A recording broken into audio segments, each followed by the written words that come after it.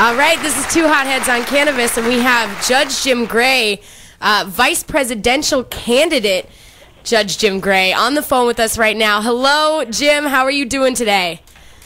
You know, I'm just doing great. Thank you. I am happy, excited, and life is good. I think it should be right now. This is big news. We were thrilled to hear that Governor Gary Johnson had chosen you as his running mate. So, of course, we had you on the show. Thanks again for coming back. We are so pleased to have you here. Well, it's always a pleasure to talk with good people. Oh.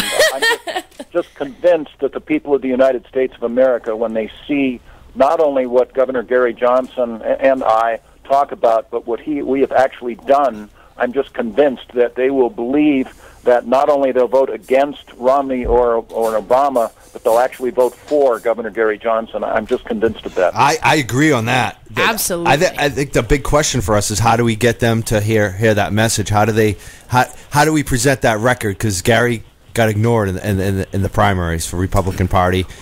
In the media, there's $1 billion in this. How do we get you guys to 15%? You're polling at like 8%, which I think is phenomenal. I'm very excited about this campaign. How do we get to that next level? I can tell you our strategy is to break the remainder of the election into two phases. And the first phase, and it ends at the end of September, we must be polling at 15%. If we are, that means that the governor will be a part of those 3 presidential debates. I will be a part of the 1 vice presidential debate. And if that happens, or when it happens, all the rules will change. People will see who we are. They will see that, in fact, we will bring prosperity back to the United States of America. We will bring equal opportunity back. We will bring liberty back to the United States of America. So we're now polling, like you said, as I understand it, nationwide. At our convention 3 weeks ago, we were polling at 7%. Now we're polling at 8%. Yeah. Excellent. There you go. Yesterday morning in Arizona, we're polling at 9%. Yeah. Wonderful. That isn't even talking about the Ron Paul supporters who, after the Republican convention, we are sisters. We're sisters in spirit. Mm-hmm. They will very likely come to us. They have nowhere else to go, as well as numbers and numbers of other groups. For example, obviously, people who care about drug policy reform. Governor Johnson and I have endorsed the SAFE initiative in California, which would repeal the death penalty. And regardless of your philosophy, it's clear the death penalty is not working. Yeah, absolutely. We are the only ones that stand for that. Certainly not Obama, certainly not Romney. Mm-hmm. All of these various people, we will be polling at 15%. Yes. And hold on to your hat. Yeah. Absolutely. We cannot wait. We want to do everything we possibly can to help get you there. And I think you just started answering one of my big questions for you guys. Is so clearly, I mean, Governor Gary Johnson, he made a very, the move that he made to sign you on as his vice president, is so crucial for all of us who are working for drug reform. It's so clearly, he felt that was a huge enough issue, to reach out to everybody on that. On that specific issue. But what about some of the other issues that you guys stand for? Clearly, you're on the Libertarian Party. You said, you're talking about civil liberties. But you just mentioned the death penalty and repealing the death penalty, which I'm completely in support of. But what about some of the other issues, in terms of you're talking about the economy? That's obviously the big issue right now that most people are talking about. But other sorts of issues, gay rights and immigration, and I'd like to hear where you stand on all of those issues as well. Well, of course, but before we leave the drug policy issue, let me clarify here, because I have been speaking publicly for months saying that Governor Gary Johnson is the most qualified person to be president of the United States that I know of. Too, yeah. And he came out after being the governor of the state of New Mexico, looking at just the drug policy issue. And he simply conducted his audit and found that it wasn't working, and not only understood that, which puts him head and shoulders above most other people, but also had the courage to come out and say so and change it. Yeah. And he will do the same thing with regard to these other issues as well. Now, our economy is clearly the number one issue, because the most critical issue of the security of the United States of America is our economy. I mean, if we have a weak economy, we're vulnerable. And in fact, you look at the Roman Empire, they were never defeated from without, they crumbled from within. They overextended. Same thing with the Ottoman Empire, the Soviet Empire, all these things. Guess where we are today? The American Empire. It's a sobering thought, because I'm going to be fine. My generation is going to be fine. I have our house and our investments, but our children are in deep trouble, and our grandchildren are bankrupt. So today, the federal government, under either the Republicans or the Democrats or both, for every dollar it spends, we're borrowing 43 cents. Now, just think of that. No household could possibly do that. No company could possibly do that. That's what the government is doing under the Democrats and the Republicans. So we have said, and we will do it, we will submit a balanced budget to Congress, and we will reduce spending by 43%. And that includes the military. No, I was in the military. I was actually in Vietnam and everything, too. I know how important it is to have our troops well provisioned, well taken care of, and even after they're out, for the Veterans Administration to make sure that they're protected. But the footprint of the American military is huge today. That there's something like 192 countries that the United Nations recognizes all around the world, and we have military bases in more than 130 of them. I mean, that's expensive. It's depleting our troops. We should figure out which ones are necessary for our protection, for our military strength, and bring the rest of them home.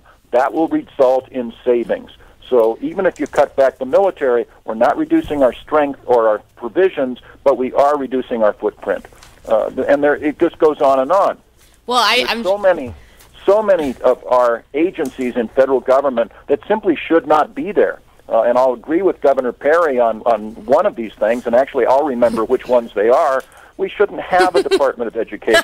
Education should be a local thing, not a federal government thing. Absolutely. And honestly, really not one for the states. Yep. It should be local and the parents. Mm-hmm. So we should abolish the Department of Education. I'm not. Commerce. I get rid of them. Reduce our I'm a little concerned spending, about that. And we can balance our budget, because governments do not generate revenue. They do not create wealth. They only take it away. So the wealth creation comes from mostly small businesses, and we need to have a climate that will encourage those businesses. That's the way we get jobs. I have a small business question for you. Mary Lou's Coffee, I don't know if you've heard of this. This is a local regional chain in Massachusetts, and the federal government right now is investigating them. It's the Equal Employment Opportunity Commission. They hire somewhat younger girls, probably in their teens to late 20s, who are generally like the cheerleader types, very nice girls, intelligent, good customer service. Mary Lou's Coffee is very popular on the South Shore of Massachusetts. And the federal government seems to be trying to shut them down because of their hiring practices. They're investigating them. It's hit the media locally. Would you, if there was a Gary Johnson administration in charge, would you pull back the federal government from harassing a smaller chain? My goodness, of course. You know, I was talking earlier this morning to a friend. There are 3 ways that you can avoid poverty. If you abide by these 3 rules, you will not be in poverty. The first is graduate from high school, at least get a high school degree. Secondly, don't have children outside of marriage. And third, get a job, any job.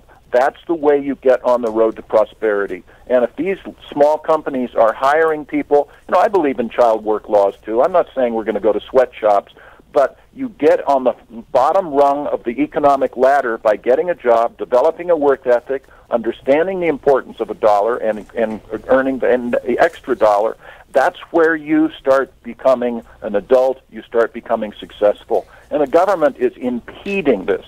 Let me tell you something hugely that is our government causing our stagnation. We all know, or at least we should by now, that this whole housing crisis was caused by government, was caused by Fannie Mae and Freddie Mac, because the banks would make stupid loans transparently in which the borrowers couldn't pay it back, but as long as the federal government was insuring them, they could go forward in doing it, and that's caused these problems, plus a lack of oversight from the Securities Exchange Commission, etc. But now, what we need is, in order to get our prosperity back, we need to have an economy that's stimulated. And how you do that is, you find people with good business plans that are economically viable, and then you loan them money. Well, I talked to a bank manager just about 3 weeks ago, and she said, I don't want your money. because if we get money, it costs us money, and we can't loan it out. So I don't want to take in money. And then she said something all of your listeners need to listen to and understand. 30% of my employees do nothing but attempt to comply with government regulations. And we can't loan money because the government regulations are strangling us. So now the federal government is standing in the way of receiving our prosperity back. Governor Gary Johnson, as president, and I will, in fact, we need some regulations, but we'll cut them back, make them understandable, have many, many fewer regulators, because that's a stranglehold as well. We will bring prosperity back by doing that. And of course, we have other approaches as well. I don't know how much time you have, but we can talk about lots of them. I could say my real-life experience, 100%. I was a financial advisor, licensed 4 different licenses for like 10 years. When I worked for the big companies, they took care of all that. When I went independent, about 30 to 40% of my time was based on exactly what you said, trying to deal with the regulations and the paperwork and the tests and the this and the that, and it just never ended. And I was a little guy, and I never did anything wrong. It was it put me out of business. It really did. Well, let me tell you, the George W. Bush administration, when they went out of office in 8 years, we had 200,000 more regulators being paid by the federal government than we did when he started.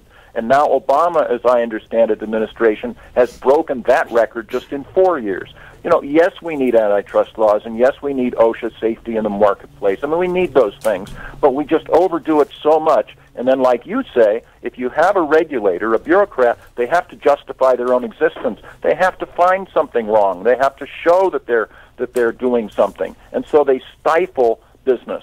And we get into the ADA, when I got that in the court system. You know, I was a judge for 25 years, and the Americans with Disabilities Act. If your poster warning people about various violations was, you know, a quarter-inch too low, or your entryway was a little bit small, or whatever, you know, we're just strangling ourselves with all of these picky little things. We've got to get back to what works, which is private enterprise, people earning money, and being responsible for their actions. Right. And the Governor Johnson administration and Judge Jim Gray, we will do that.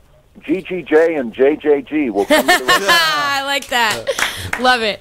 All right, so from someone who I personally come from, you know, a more liberal, more democratic side of, you know, the political spectrum. And so one thing that I personally care about, and I feel like, you know, a good amount of our listeners care about, is also, while maintaining, you know, a more limited government, still also maintaining government programs that are proven to help, you know, individuals succeed, such as, you know, subsidizing public higher education and supporting people going to college, and job readiness programs, and, you know, housing for families, and health care.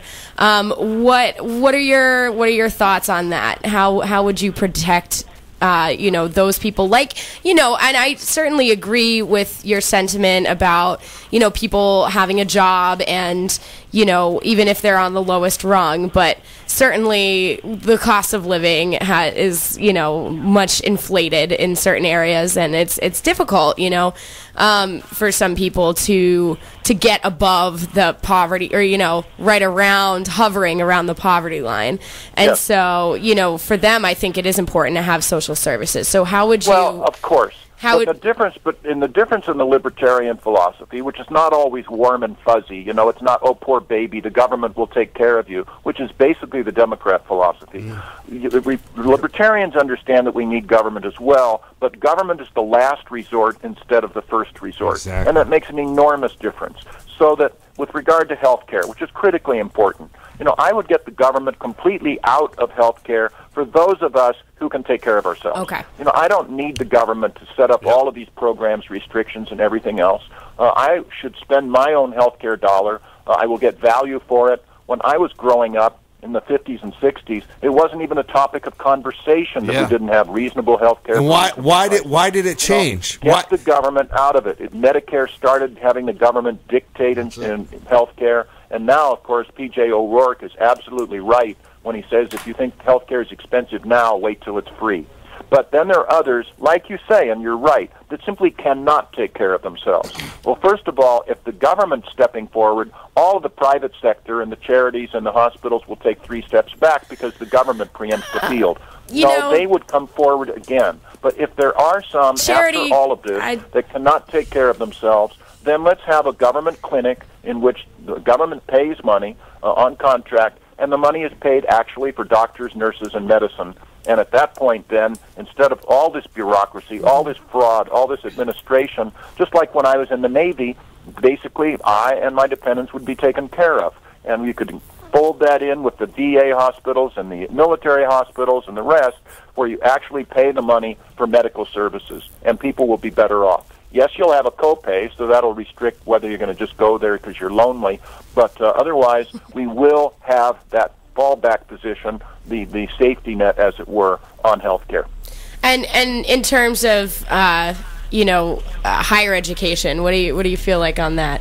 Well, okay, a legitimate question, and I certainly believe in having student loans to be able for people to be able to raise themselves. But having the government involved in those loans is an absolute mistake. The government, and now we're having Mr. Romney pander to these students, saying, "Oh, ain't it awful? We're going to lower your loans." Basically, no, I thought he just said to move in with your parents. Straight out buying their votes with your money.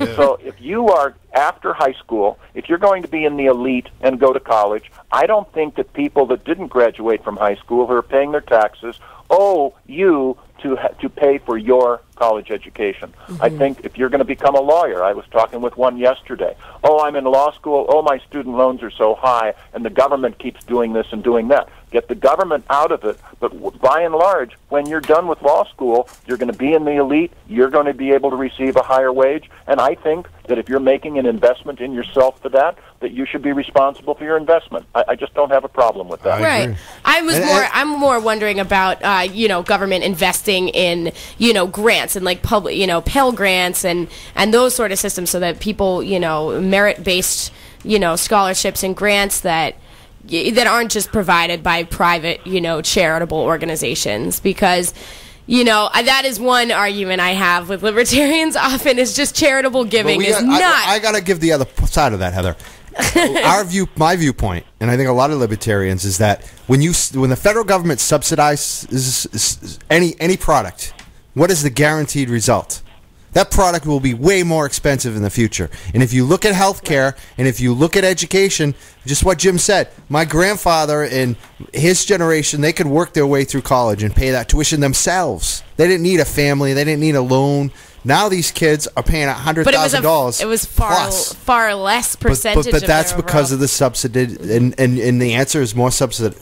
If we get rid of the subsidies, then the price goes down and people can afford it and they can get a private loan. And that's absolutely right. The government makes a mess of things. I mean, just ask yourself the question. Let's go back to healthcare for a minute. Who is this one question should answer everybody's concerns about this issue. Who is in a better position to decide where and how your children should be educated? You as a parent or the government? Now, that's a really easy question to answer, but the government is stepping forward and getting involved in all of this stuff, and it just makes it worse. So let's get the government out of it. Healthcare issues. If you go to your doctor today and your elbow hurts or whatever else, the doctor will look at you and say, "Hey, do you want an MRI?" And you think, "Oh, well, the government, now I have my insurance and I pay a lot of money for my medical insurance, so I should have a Cadillac." If you were to look at your doctor and say, "Well, maybe so, but what good is it going to do me? What will it show? And how much will it cost?" Your doctor will look at you like you're crazy. He doesn't even know how much it costs. That's foolish. Right. So the consumer should be in a position to decide whether this is worth doing, how much it's going to cost, and then the consumer, as the patient, will actually be a partner with the medical doctor on their own health care instead of just the recipient. The whole system is messed up by government, and we're going to bring it back. Yeah. I like it. Well, let me ask you about immigration rights. There's been a lot going on in Massachusetts right now with these with the way the state police are acting towards illegal immigrants. Sure. And I think this is an issue that divides the Republican Party in a lot of respects, and sometimes liberals. Like, how do you feel about pulling people over? The police pulling people over. They have these I guess the federal government's getting really involved in this through the Obama administration. Isn't this the Safe Communities Act? Yeah. Already places are opting out of it, but it basically means that even if you're pulled over for a minor traffic infraction, something that's not even an arrestable offense, that they can check your immigration status and deport you based on your immigration status. This issue really burns me because it's really one of the most simple things to address. And if the Republicans or Democrats wanted to resolve this and repair this system, they could have decades ago. They could have decades ago. They don't want to.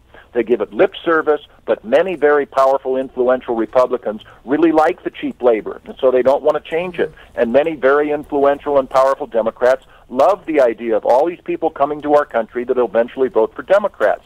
So they don't want to change it. And in the meantime, really, really large numbers of good people are being harmed.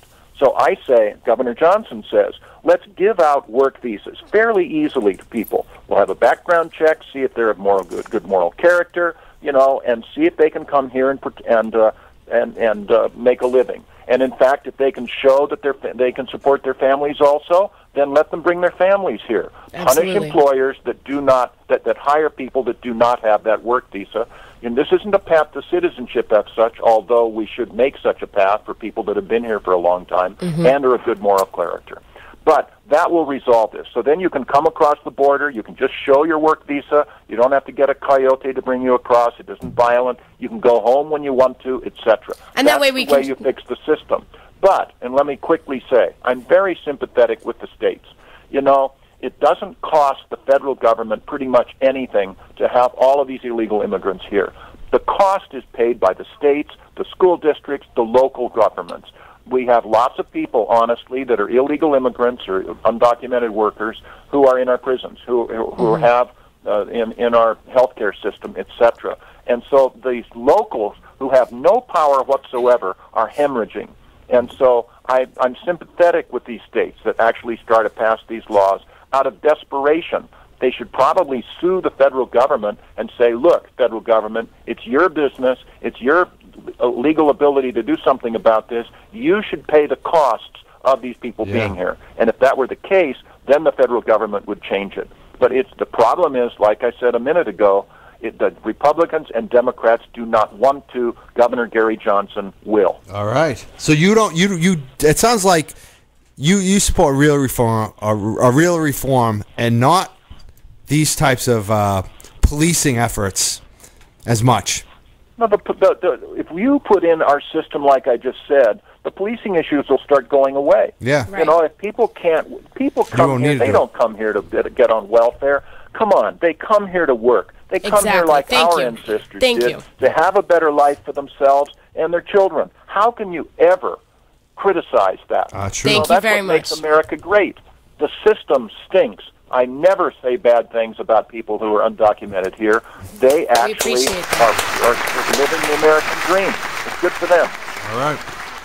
Yeah, that's fantastic. I appreciate you saying that and advocating for them, because there's not many, let alone presidential candidates, but politicians at all who are willing to say that. So, I hate this political situation. I agree. The Republicans and the Democrats have done very bad things to my great country, and the voters will have no option but to vote for a third party, the Libertarian Party, to come in and broadcast the heinous job that the Republicans and Democrats are doing today.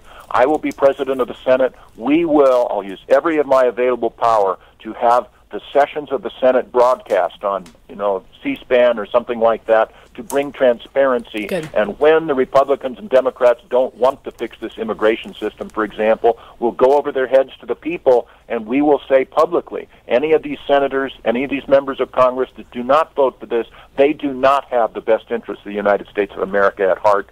They are into the special interest. Yeah. Shame on them. Now, kick them out of office. That's exactly what we need. It's incredibly refreshing to hear that being said. And just so you know, we're working out here, myself and many folks, my partner and a whole crew are working on getting your signatures to put you on the ballot in Massachusetts. And we're really thrilled to be doing that. But I wanted to ask also, how can other people get involved in terms of supporting your campaign and making sure that you do get to your, 15% and that this message does get out there? You know something? We have to make this personal. We have to have people, because it's so important for our country. Take it personally. Don't just sit here and say how smart we are and all of this is wonderful. Get our message. Go to GaryJohnson2012.com. That's our campaign website. You certainly can donate, and we can use that money. We'll never have the tens and hundreds of millions of dollars that the Democrats and Republicans do. We'll use it wisely, but we'll use it well. Look at our issues, and then spread this word to your email world. Pass it along. Definitely. If you want to, you can send an email to me. It's Jim P. Gray at sbcglobal.net. Jim P. Gray, Gray, at sbcglobal.net. And I will respond to you, or I'll have someone respond to you with our message. You look at it, I'm sure you'll agree with it, and then pass it along to your email world. Absolutely. If people take it personally, just pass it along to your email group and have them pass it along to theirs. We'll have our 15% without even doing anything further. This must be taken personally. And I think that when more people realize it, just like we're saying, they will, and they will never, ever be sorry. We certainly are not. I'm doing it. We're doing it. Yeah, we're all doing it. We are certainly not sorry. We are so unbelievably thrilled to have you on the show. We are so excited that you are taking this huge leap, get it, forward in your political, career. Certainly one of the most well-spoken and passionate, guests, that we could ever hope to have on here. And I think you'll make a fantastic vice president. Well, then call me again, and we'll do this again in the future. Absolutely. And remind your listeners to go to our website, Governor Gary Johnson. Just to maybe finish this. He was rated, or these people were rated by the ACLU. You care about civil liberties? Yep. Right. We would repeal the so-called Patriot Act. We would close Guantanamo. We would not allow anyone, be it citizens or anyone in our custody, to be detained without bringing criminal charges and affording them a trial in civilian or military courts. Yes. Romney, the ACLU had these 25 questions, and they gave out what they called 25 torches of liberty. So what was the result? Romney came out with 0 torches. Obama came out with 16, and Gary Johnson came out with 23. And he was number one. Not only is he fiscally responsible, we are socially tolerant. And just to finish one more comment, Obama came out recently with regard to this marriage equality issue. That's our issue. He first sent up a trial balloon, as everybody should focus on, with Vice President Biden on Meet the Press, where he just kind of casually threw out this trial balloon. Well, I'm not so sure about gay marriage. Maybe yes, maybe no, but I don't speak to the administration. It was all choreographed. They wanted to see what the result would be. And then the following Wednesday, of course, Obama made his statement. The next day, he was then going to George Clooney's house and basically got $15 million out of one fundraising. They charged so much on that one, because he had come out kind of in favor of gay marriage, but all he did was make some nice noises. He said, well, this is a state's issue, so basically he isn't going to have to do anything. Exactly. Governor Gary Johnson treats this as a constitutional issue. This is a civil liberties constitutional issue, a federal issue. So that and this was written into our website before, it's written into my book as well. We stand for this. He gives it lip service and plays politics. That's the thing, too, Gary. Those people need to vote for Governor Gary Johnson for president and actually have this enforced. Definitely. Judge Jim Gray, before you go, those folks in Hollywood that gave all that money, I mean, I think he was charging the highest amount of money per plate I've ever seen at that event with George Clooney. Yes. Are they stupid? Because I'm an activist. If he said that about medical marijuana again, I would be mad at him because I know that it means nothing. He's basically saying, oh, I'm with you guys, but I ain't going to do anything about it. And you guys, your campaign is saying, not only are we with you, we're going to do something about it. And that's the difference. Exactly. And why isn't George Clooney and his Hollywood gang, or maybe they are, but are you getting support from them? Are you looking to get a lot of money like Obama just got from that Hollywood crowd? I don't have an answer to that. I was appalled that this stuff happened, but I can tell you, as a judge for 25 years in Orange County, California, I would do the right thing for the right reason. As the Vice President of the United States, I would as well. And Governor Gary Johnson, in his 2 terms as governor of New Mexico, did the right thing for the right reason. He has no ego. He's just a really good, intelligent man who will do the right thing for the right reason in this time of need for the United States of America. But it will not happen unless you take it personally. And you can make this happen if you take it personally and send our message with your seal of approval to your friends. I guarantee you that we will get our 15%. We will show that we're viable. We will show the country that we are really the only rational choice to bring us back to that prosperity, equal opportunity, and liberties that we now are losing. Wow. Sir, I think you have gotten our vote. You got my vote. Thank you. You've had it for a while. Most certainly. Once again, a complete pleasure.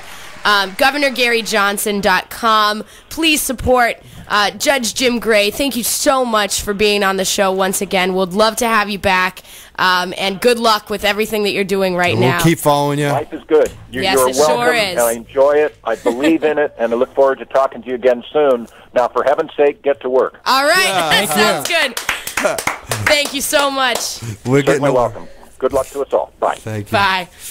I love that guy. GaryJohnson2012.com. That was Judge Jim Gray. You heard it. Yes. That's good advice to people, too. I like he's telling people Take it personal. Get a job. Take it personal. Get to work. Get to work. And we're the 2 hotheads on cannabis, and it's about 4:20. So as we say that, we're going to get to work, and we'll be back after 4:20 sometime. Oh, tell them the number. 617-606-4122. Talk to you soon. Bring you a special broadcast. Bing bong, it's 4:20.